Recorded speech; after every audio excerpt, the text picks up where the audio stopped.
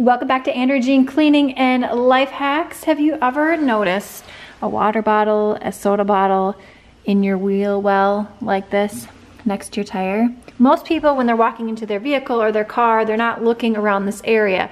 Also, if it's on the passenger side of your vehicle or in the back of your vehicle, you're not gonna see this. But why is this important to pay attention to in your vehicle? And I'll tell you something that we've come across here where I live. I live in a nice area, but a lot of things happen. A lot of things happen. So you're driving along in your vehicle and you start to hear something. So you get out, you're like, oh no, it doesn't sound like a flat tire. And you realize you have this in your tire and it's loud and makes a lot of noise.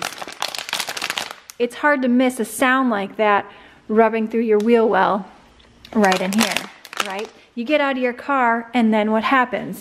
You get hijacked. The area that I live in, people's cars are getting hijacked from their driveways, from their garages. It's big on the news. Maybe in your area this is happening a lot as well. Let us know in the comments box below. I am in the Midwest. But you also don't sit idle in your vehicle. So like 10 minutes, you're just sitting there and you're waiting for something, trying to kill time, because that is prime opportunity for you to get hijacked in your vehicle. So anytime you're going out to your vehicle, you're from a sporting event, coming somewhere, just check around your wheel wells and see if you have a bottle stuck inside there. I know it seems something small and mundane, but there's a lot of intention behind why people would put those inside there.